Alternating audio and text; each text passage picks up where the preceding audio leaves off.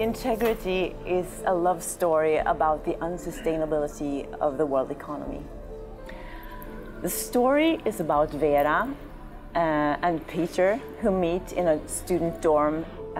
They are very different and they don't like each other in the beginning, but as their relationship grows, they learn and develop and become better people. And in parallel to this, there's this exploration of the world economy.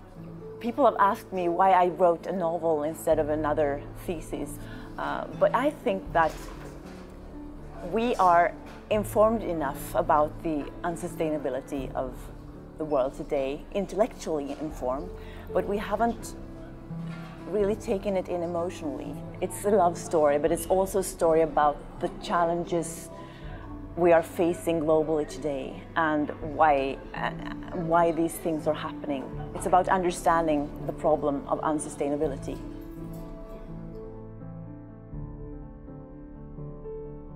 Borgeryd is a Swedish family business. We're in the 5th generation now, making traditional northern Swedish bread.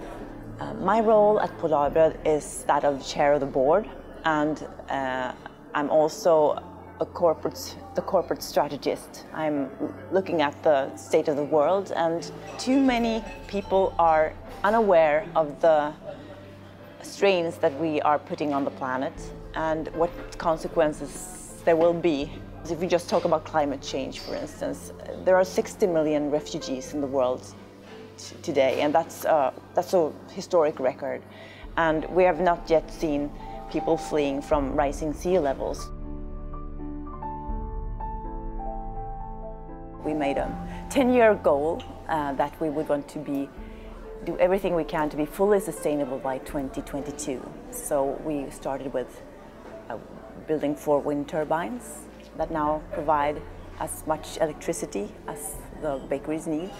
Next step is to look for how can we promote more sustainable agriculture, how can we promote fossil-free transportation and packaging, and to help solve the challenges hands-on in the logistics chain of food supply.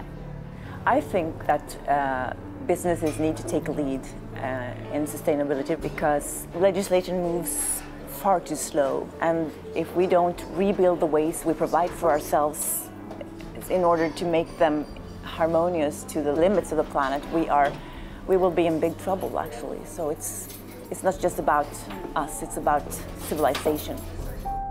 Now is the time to prepare for a new future, the new future that's coming.